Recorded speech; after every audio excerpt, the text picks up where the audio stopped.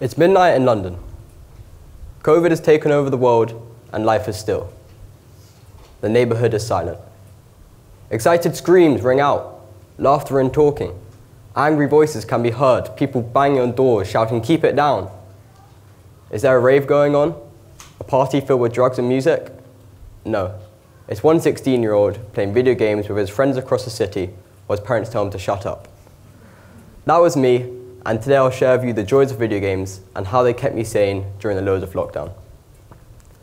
It was not uncommon during the first lockdown for me to be in my room for nearly 6 hours a day playing video games.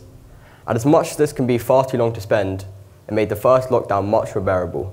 As having finished my GCSEs, lockdown kind of felt like I was floating in empty space.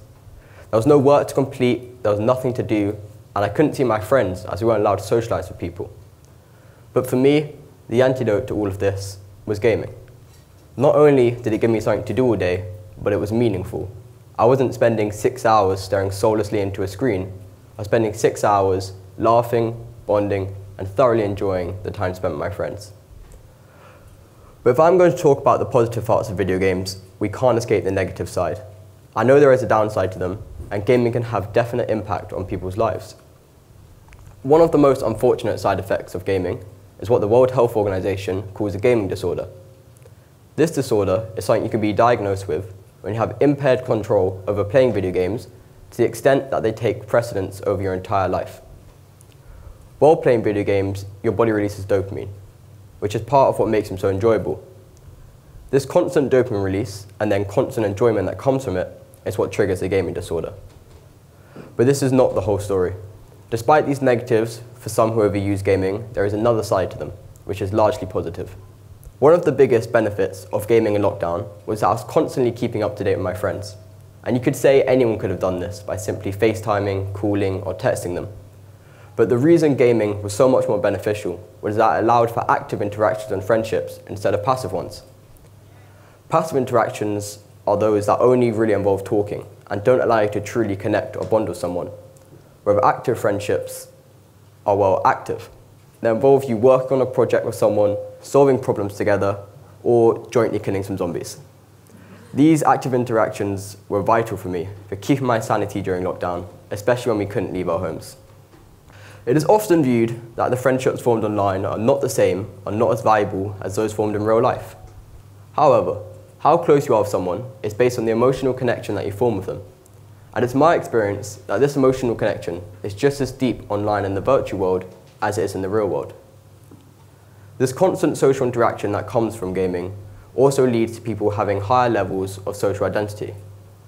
This was discovered by Dr. Rachel Cohut as well as other researchers from the University of York. And they also found that this confident social identity directly correlated with having higher levels of self-esteem and lower levels of loneliness. Throughout playing video games, I also noticed that my ability to work in a team was greatly improved, especially when working on school group projects, but also any time I need to communicate with my peers. And after some research, I found that teamwork skills are increased by utilising the social skills that gaming provides, especially in games that mimic common team structures, where individuals each play a unique role in achieving a common goal. In one game that's a great example of this, 2 teams of 5 challenge each other. Each player chooses a different character with different strengths and weaknesses, and it is up to each team to take on the other team by using their strengths and communicating, and therefore win the game, primarily by finding the best way to brutally shoot and kill all of your enemies. These teamwork skills formed are beneficial not only in school, but are also a skill many workplaces seek to see how well you'll fit into their business. Adding to these teamwork skills, another aspect I find especially important to recognise is the improvement of eyesight. In recent years, doctors have been giving children with amblyopia, also known as lazy eye, Nintendo DSs to play on. This is because when their good eye is covered, their bad eye is forced to be used to play the game, helping prime the visual pathways of the cortex, the part of the brain that allows us to see. This in turn helps these children with amblyopia see better and use their bad eye. But gaming can do more for just eyesight than amblyopia. It also helps improve your visual contrast sensitivity, which allows you to better differentiate between subtle shades. I've only touched the surface on the benefits of video games. There are countless other aspects I haven't mentioned. For example, your ability to multitask, your dexterity, your reaction speed, and spatial awareness, the last two of which are great indicators of driving ability. But by far the most important aspect of gaming is the joy that comes from them. The hours of laughter and smiling is what makes them most worth your time. No one should spend their whole life playing video games. They'll be boring and very pale. But it is clear that gaming can lead to true and long-lasting relationships. Thank you.